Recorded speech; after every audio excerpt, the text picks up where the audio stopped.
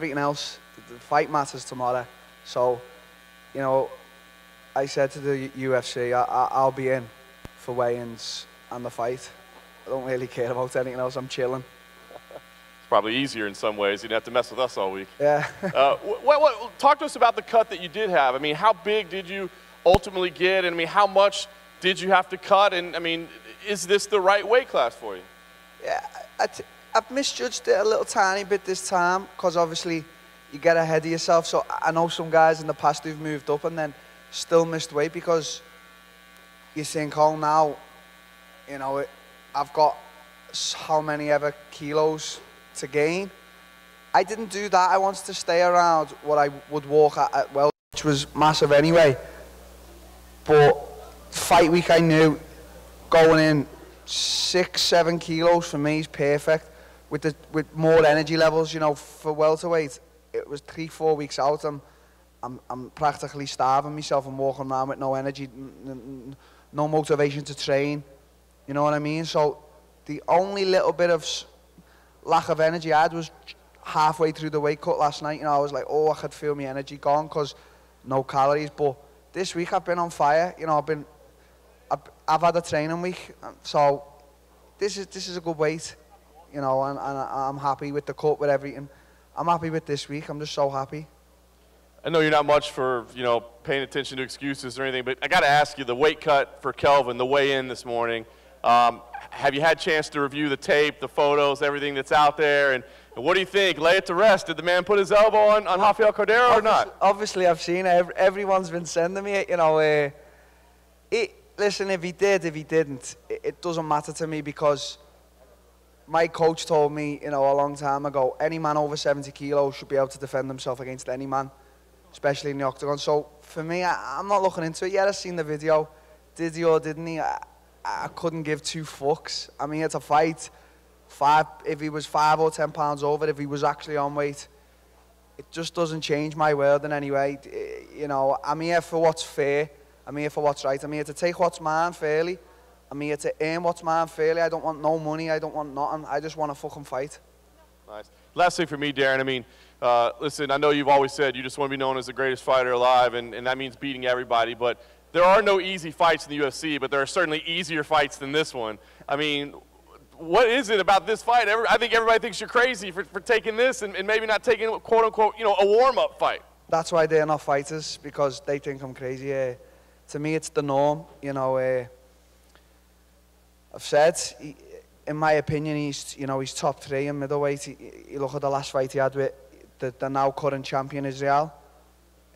I got in this to fight the best, and there was one little opportunity there to fight Kelvin, and you know, I'm taking that road. I'm not taking the high road to anywhere else. You know what I mean? I'm taking that road. I'm taking a big chance. You know, people, oh, this could be, you know, a lot of people, 90% of the people are writing me off. This could be his 3rd loss. I've said it. I just don't really give a fuck. Darren, just down here. Obviously, Kelvin is a former welterweight as well, so how do you see yourself matching up with him in there, kind of both physically and stylistically? I think it's a bit new now for me, you know, being at middleweight. He's been here a while and he's obviously feeling the difference in moving up with these bigger guys. But, you know, if you look at me, you look at my posture, I'm a natural middleweight. I'm probably not the biggest right now. I don't want to be the biggest. You know, I started out as a welterweight in MMA and I wanted to finish as a welter, but it just wasn't possible no more. Every fight, building more muscle, every fight, a bigger weight cut. It was just not good for me. So now, at middleweight, and you know, I'm fighting one of the best. I think it's more brand new to me, but I think I size up well against him. I know he's smaller than me, but you know, he's obviously beat all these guys in the middleweight because he's got something. You know, he's talented, he's strong, he can take a shot. I think it's a good matchup. And you said previously, that you didn't want to bulk up too much, you wanted to keep the speed. So how do you go about doing that? I just think don't get too ahead of yourself. Like, this weight cut was fine. I want the next one to be even better because I don't want to be like, eating more than necessary just for the sake of it. Obviously, you know, it's common knowledge fighters over a weekend will pig out a little bit more, but you know, I just want to keep on a good diet, good healthy portions, keep my body healthy, and just have the minimal cut that is possible. And you know, obviously this week a lot of things, you know, maybe it was a little bit more difficult because I was probably holding about 2 kilos of water off my flight, and you know, I was a little bit jet lagged. I'm still jet lagged, but you know, all is well. And how do you see the extra weight impacting your performance on Saturday? I think I'll have more power. I think I'll have more power, and I just think that if I can keep all the same qualities from welterweight, that's good for me. So keep the speed, keep the power, a little bit more power, keep the movement, you know, and I'll be faster than all these guys. So that's like the plan, really. Hey, Darren. I think before this fight, everyone thought a good win would put you at the top of middleweight. Now that Paulo Costa's apparently injured, do you think a solid, maybe even a finish, puts you against Israel Adesanya next? Yeah. If it does, you know, great. I don't feel like I would deserve it. But who am I to say? I remember when I fought for the welterweight title, I didn't campaign for that, and they put me in. You know, I want to, as I said, I want to earn what's mine, and I want to do it fairly. You know, I feel like a lot of guys are in front of me. I would take the Israel fight in my hometown, Liverpool, Anfield, for the fight itself, for the way me and him match up, for the location, for what it would be, for my legacy and his. You know, so I beat Kelvin tomorrow. You know, maybe there could be talks of it, but it wouldn't be for the belt for me. It would be for the, you know, it'd be to fight him. Him as a fighter. Obviously, I know the belt would be on the line, but I feel like there's a lot more guys in front of me. I'm new. I've got to make my mark and make my stamp on this division. Alternately, if it's not you, there is talk of him fighting Yoel Romero. I know in the past you've perhaps mentioned that Yoel's a bit of an intimidating guy. Have you thought about the fact that now you are at middleweight, you may actually have to fight Yoel Romero? I'll try and avoid that fight, maybe. No, I'm like my wrestling coach is like a massive fan of Yoel, and I am as well. You know, I follow him on the social medias, and you know, he's just a strong, solid guy at his age still, and he's a solid fighter. Don't get me wrong, if Dana come to me and said fight him on, you know, 2 days' notice, I'd still fight him. But you know, that in my opinion is a tough fight for anyone in any weight. Yoel's a tough guy. If Israel and Yoel do end up fighting, how do you see that fight actually playing out? Do you think your boy could pull away with it? I can't look past. There's a lot of people. It's mad because even after he beat Whittaker, there was just so much talk of this next guy will beat him. You can't keep saying that when the guy keeps beating everyone. Then you have to step. I remember before Conor fought Jose Aldo, and I doubted him a little bit. And then when he done that to Jose, I was like, I'll never doubt that guy ever again. And it's sort of the same thing with Israel. You know, how can we keep doubting this guy when he just keeps beating all these guys, and now he's the middleweight champion? So I think it'd be a tough fight. And as I said, I'm a big fan of Yoel. But I just can't look past Israel against him. I just think he would edge out a win. I don't think he'd stop him. I think Yoel's made of some stuff, like steel or something. But, you know, I think he would edge it out. I really do. Thanks, Daniel. Darren, down to your right here. Yeah. You're right, man. A couple of weeks ago, you said that you weren't letting the magnitude of the occasion get to you and that you'd reflect on it in years to come. But now that you're here in the Big Apple, in the most famous arena in the world, is it getting to you a little bit? Are you taking it in a little bit? Yeah, I think it gets to everyone. I'm taking it in. It's surreal for me, you know. Not only am I fighting at MSG on probably one of the best cards of the year, I'm co-maining it, you know. So I've got to step back and chill, and that's what I mean. I'm just chilling and taking it in. I've got no pent-up energy or anger. I'm just chilling. I'm just looking forward to everything. And I know you touched on it a bit before there, the prolonged travel issues, and now a lot of people seem to be doubting you a bit more. What's your message to them? It's all bullshit. It doesn't mean anything. You can tell you as a fighter, you can tell yourself that it means something. I'm jet lagged, or I had a hard weight cut, or I've got this type of problem with an injury. But at the end of the day, it's all bullshit. It's, you know, if you're here to fight, you're here to fight. You're okay. You know, I'm carrying injuries. The weight cut was a little bit hard. I'm jet lagged. I'm here to fight. No excuses, no nothing. Go in there and fight and give your best, and that's it. And to people who are doubting me, just keep doubting me. You know, I just couldn't give a fuck. I just couldn't give two fucks. And final one for me. What did you make of your face-off with Kelvin, and did you see anything when you stared into his eyes? I don't like to look into it, but I just see a confident guy there who knows he can beat anyone on earth. Same as me, you know. After 2 losses, yeah, your confidence does dip a bit, but when I'm stood in front of another man, I know I've got the potential to beat him. So, you know, I think he's here and ready. I'm here and ready. That's it. That's it. Let's make a great fight. Cheers, man. Thanks. Hi, Darren, up here. So I know you mentioned that you don't really care that much about Gastelum using, let's say, questionable techniques to make weight this morning, but you're telling me that you were here, jet-lagged, made weight the honest way, and there's no part of you that's at the very least irritated that he used controversial ways to make weight when you did it the honest way. It just is what it is. If he did, if he didn't, we'll never know. We'll never know, you know. It's that. If it was like we were talking 20, 30 pounds, I'd be like, come on, you're taking the fucking piss. 10 pounds, but, you know, if he has cheated, it's only going to be a pound or 2 or what, 3. Well, Jennifer Maia missed weight. She pays 25% of her purse to her opponent, and yeah. You know, that could potentially have been you getting 25% of Kelvin's. I think I am getting 25% of it, but I don't want it. It's not mine to take. It's just give it to someone, give it back to him, whatever. It's as I've just said, I'm here for what's mine fairly. I want to earn what's mine fairly. I want to go home and look at my paycheck and know that I earned that fairly, even though the government take a fucking shitload of cash, which I don't think's right.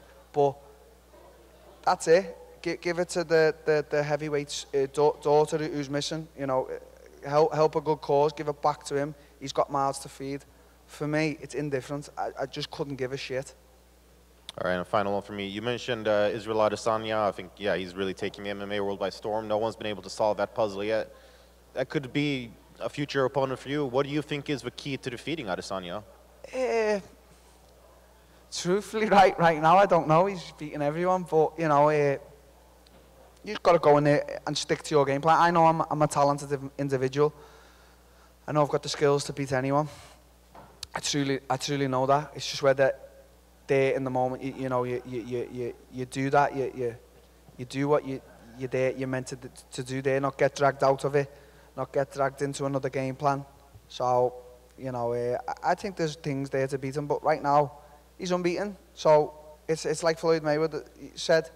I remember Oscar saying that he gave the remedy to Canelo. But how can he give the remedy when Floyd beat Oscar? There was no remedy. He retired unbeaten. There was no remedy ever to beat Floyd. So right now it looks like there's no remedy to beat Israel. You know, he's there. He's beating everyone. What can I say? Darren over here, in the back.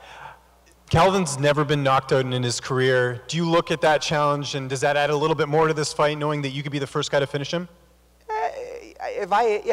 At welterweight or middleweight, I've got serious power in my hands. You know, people have seen that. You know, and he's been in a lot of wars. He's fucking Mexican, isn't he? You know, them Mexicans, you gotta watch out for them.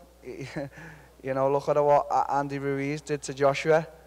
You know, they just love eating Snickers and fucking punching people in the face. So, you know, I think he's a tough guy to knock out, but I think I've got the tools. You know, I carry serious power at welter and at middle. I'm sure my power will be more now at middle, so we'll see. I think it's possible, definitely possible. Does the strategy change at all just because he is so durable? I think you just have, you know, he's tough and he's fit. So you have to know going in there, whether it be 3 or 5 rounds, you've got to be fit for the 5 and the 3, and you've got to know that he's going to take a lot of hits. He keeps coming, you know, keeps coming. He'll try and impose his will. So you've just got to be headstrong with that, impose your will, be fit. That's important, and, you know, one will be winner. You talked about Israel Adesanya. What was your reaction to him beating Robert Whittaker when you watched that fight? Just didn't expect it. I just thought that because of what I seen from Robert fighting Yoel twice, I thought, you know, Israel can possibly win this, but it's going to be tough with Whittaker, the way the role he's on, and then he does that. That's what I mean. Like, right now, where it stands, there is no remedy to beat Israel. So why is everyone doubting? Why does everyone keep saying the next guy? Until he gets beat, let the guy just fly. Let him fly. You know what I mean? It's people are so quick to forget things. You know, I'm coming off 2 losses, but what about before that when I was just destroying everyone in front of me? You know, in and out the UFC. Now, I see sometimes people say, you know, why is Till in the UFC? That doesn't make no sense because I'm coming off 2 losses. It's just people are so easy to like jump on something and criticize and say stuff. And last one for me, you're wearing the Knicks jersey. Are you a basketball fan at all? I've watched the bare minimum. You know, I know I'll probably get I like the honesty. A few haters for saying that, but you know, I know LeBron James, that's it. But I got a present off MSG. It's got my name on the back, so you know, it's a nice gift that I'll get put in a frame in my house, and I'll remember all this. So I appreciate that from the garden. Hey Darren, right here. Yesterday at Media Day, Kelvin told me that he heard in between camps that you got a little big. With the late week and the whole situation, do you believe the way the whole weigh-ins played out today that it actually benefited you and worked to your advantage when in turn the whole talk was about weight cutting and you coming off the plane before? Yeah, you know, it's just like, it's like Chinese whispers, rumours, innit? It's just, you can't do nothing about it. It's like someone's opinion of yourself. You shouldn't get wound up over it because there's nothing you can do to change their opinion. So don't stress over it. So it's, you know, it actually worked in my favour. This week, as I said, I was just chilling. I didn't have to do anything. No one was waking me up. I was waking up when I wanted, training when I wanted, going to bed when I wanted, and just enjoying life. So, as I said, I think the only problem, if there was going to be a problem, would be maybe the energy levels in the water retaining coming off the flight, which the doctor looked at me and he was like, he could tell I was holding a lot of water. And at that time I'd cut my water off and he was telling me to drink, you know, to push the salts out and that, but, you know, I just got on with it. The last kilo might it was a little bit of a struggle. Like when I say struggle, it was like, oh, I have to do extra 10 minutes in the sweats. I could show you some struggles, and I'm sure you've all seen the videos of when I was making welterweight, you know, they're what you call struggles. So I've been through that. So for me, an extra 1 or 2 kilos right now at this weight is no problem. I know the fight week didn't go as planned, but now that you have made the weight cut at middleweight... It did go planned, as I planned it. Do you believe that middleweight is going to be your permanent home? I hope so. You know, I feel healthy. I matured a little bit as a human being and as a fighter, you know, instead of absolutely trying to kill myself and my health to get to a weight that it was just not possible anymore. You know, now I've come up, and if I can just be a little bit more clever, not bulk up too big and just stay at a nice weight where it's a few kilos cut, you know, you've still got energy the day before weigh-ins and stuff like that, and that's the way I'm going, that's the road I'm going. Darren over here. I know moving up a weight class, you're doing this because, you know, you want a healthier option for you, but does part of it excite you because it seems that 185 is more striker dominated? If you look at the former champion, if you look at the current champion, Israel Adesanya as well, they're strikers, whereas you look at 170, there's a lot of wrestlers. Does part of that add to it, the fact that there's exciting styles and it's more striking base up there? Yeah, most definitely, but also at welter it would have been good to fight some of these guys like the Champ and Colby and stuff like that, because their wrestling abilities, and I'd love to see how I fare against them. You know I lost in my welterweight world title fight against Tyron, but I lost because of the striking. You know, he tried a few takedown attempts and, you know, he wasn't able to do it. And I think he's a little bit of a different wrestler from them 2 guys I've just mentioned, but that excites me as well, because putting to the test who the true martial artist is, you know, this is what mixed martial arts is about. But yeah, there's a lot of strikers and Yoel at this weight, so It's exciting to inflict pain and receive pain. That's what excites me.